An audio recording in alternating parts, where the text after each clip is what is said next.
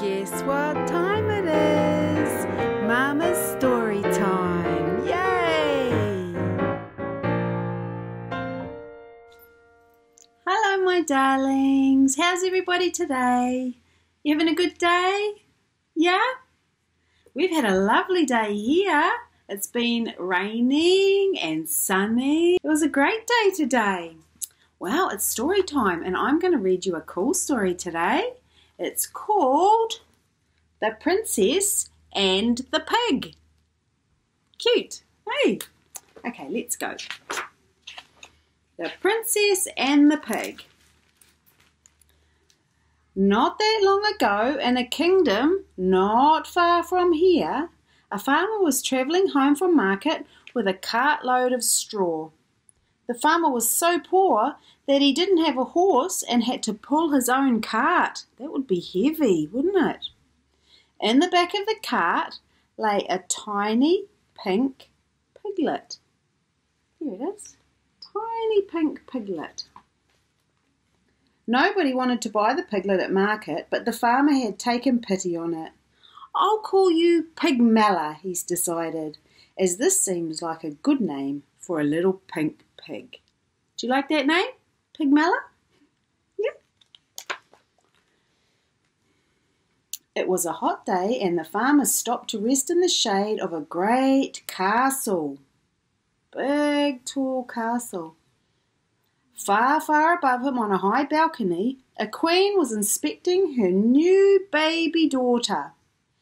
The queen was so rich that she had 7 nannies and didn't have to look after her own child. Wow. I bet your mum would just like one nanny to help her out, eh?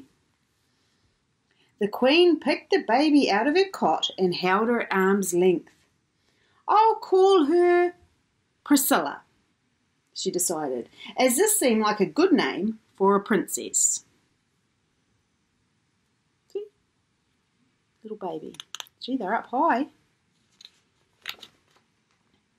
A moment later, a wet, squelching noise came from the baby's nappy, closely followed by an awful smell. Ooh, I think it pooed in its pants. Yuck, shrieked the queen, dropping the baby and running off to find the royal nannies. She left so quickly that she didn't even notice she had dropped the baby. Over the edge of the balcony. Oh no. Down, down, down went the baby, straight into the farmer's cart. And then up, up, up flew the piglet, straight into the princess's cot.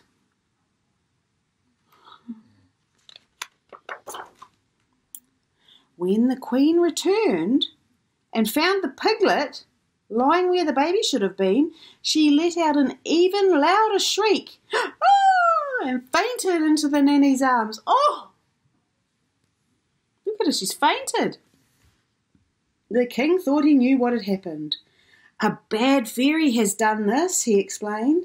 The fairy wasn't invited to the princess's christening, so she's turned our baby into a piglet to get her revenge. It's the sort of thing that happens all the time in books. Who knew? So the king's saying, a naughty fairy came and turned our baby into a pig. Do you think that's what happened? Meanwhile, the farmer had returned home and was startled to discover a baby girl lying where the piglet should have been. The farmer's wife thought she knew what had happened. Oh, I know what's happened. A good fairy has done this, she explained. The fairy knew how poor and honest we are and how badly we wanted a baby. So she's turned the piglet into a baby. It's the sort of thing that happens all the time in books. So they think a good fairy has turned the piglet into a baby girl. Did that happen? No. And so, without a second thought, the baby became Pigmella, the farmer's daughter. Her name's Pigmella. And the piglet became Priscilla, the princess. That's funny. It wasn't long before Pigmella was able to eat, walk, and dress all by herself.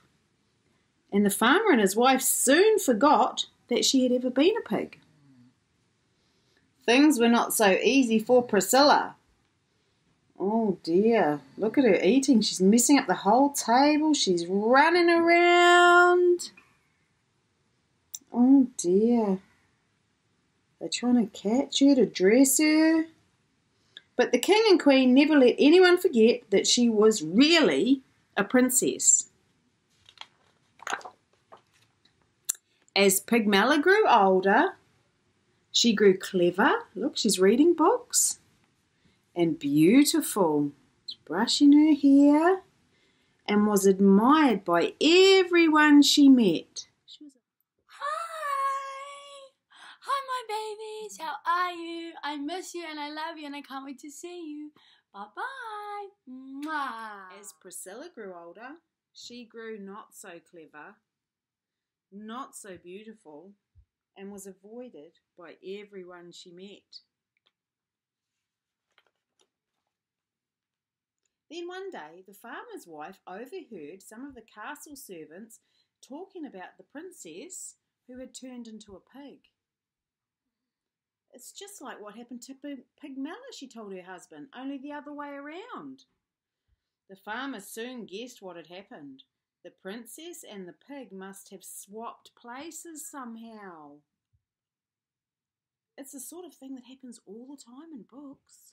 Oh dear, what's going to happen? The poor farmer and his wife were very unhappy. They loved Pigmella, but they knew they must return her to her rightful home. Oh, look, they're so sad. They'll miss her. Pigmella was also unhappy. She loved the farmer and his wife and did not want to live with anyone else. But they were an honest family, so the next day they all went to the castle to see the king and queen. See? The king and queen listened to the farmer's story. See, he's there telling them what happened. But they didn't believe it. What nonsense, cried the queen. Oh, it's ridiculous, laughed the king. This girl may be clever and beautiful, but she does not look or speak like a proper princess. Do you think the pig looks like a proper princess? I don't think so. The queen thought she knew what was happening. It's a trick, she declared. This girl is just a farmer's daughter pretending to be a princess in the hope that she might marry a prince. It's the sort of thing that happens all the time in books. She's crazy. And so Pigmella returned home with the farmer and his wife, where she married a young shepherd and lived happily ever after, and never once wished that she had been a princess. Look at her, isn't she beautiful? All her friends are here, she's getting married. She doesn't want to be a princess. And Priscilla also got married to a handsome prince, although he had to be talked into it. Priscilla was changed into a pig by a bad fairy, the king explained. But once you kiss her, the spell will be broken and she will turn back into a beautiful princess, said the queen. It's the sort of thing that happens all the time in books, they assured him. Do you think she's going to turn into a princess when he kisses her? But unfortunately for the prince, it's not the sort of thing that happens in this particular book. He was married to a pig. Oh dear. That's a funny one, isn't it? The princess and the pig. Well, we had a great day today, like I said. something very special happened today, and that is Luke, who is Lily's friend, got baptized. He got baptized today, and it was a beautiful day, and Lily and Luke sang a song at the baptism. Would you like to hear it? I might put a little bit on at the end of this video, shall I? Yeah. And then we went up to a place called Charlie's Rock, and we drove in the car for about an hour, and then we ended up at this beautiful place with a waterfall and lovely clear water, lots of rocks, and the kids were jumping off. So I'm going to show you a little bit of that video too. Would you like that? Okay, let's go. He is the Savior. He's the light that shines each day. He's the rock and my foundation. He's the truth in all I say. He is my strength, my God, the opportunity to eternal life. He is the creator of all living things, endless measure of joy that He could give. Just open your heart and let Him in. Unconditional love He'll give, and you know He is the way, He is the truth. He is the light that shines in all of us, one that we can trust. He is our everything. He is the song we sing, His inspiration to all of us, one that we can trust. He is Jesus Christ. He is Jesus Christ.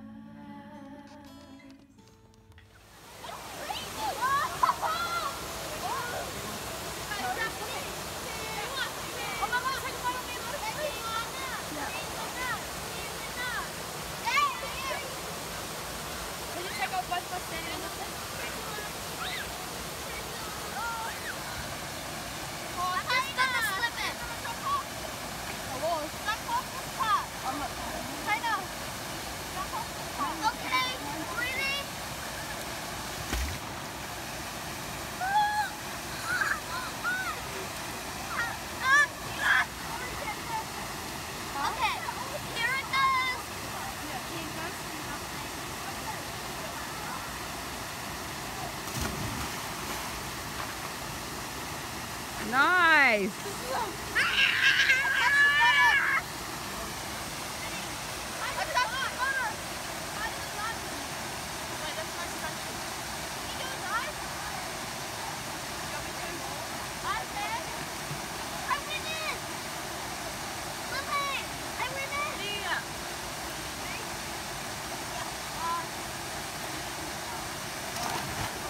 Go, Kiwa!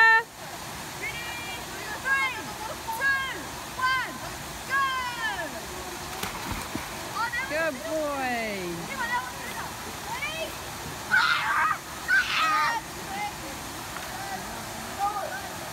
That was the best dive ever. How'd you like that? Did you enjoy those videos? Yeah? Did you see the kids doing some good diving and good swimming? They're good, aren't they? That's Kiwa in Oakland. Yeah. Did you see Auntie Maddie and Auntie Lily there? Yeah. It's good fun. Okay, my darlings, that's story time for today. I hope you have a wonderful rest of your day, and I will talk to you again soon. Remember, be good for Mum and Dad and kind to each other. Bye, my sweethearts.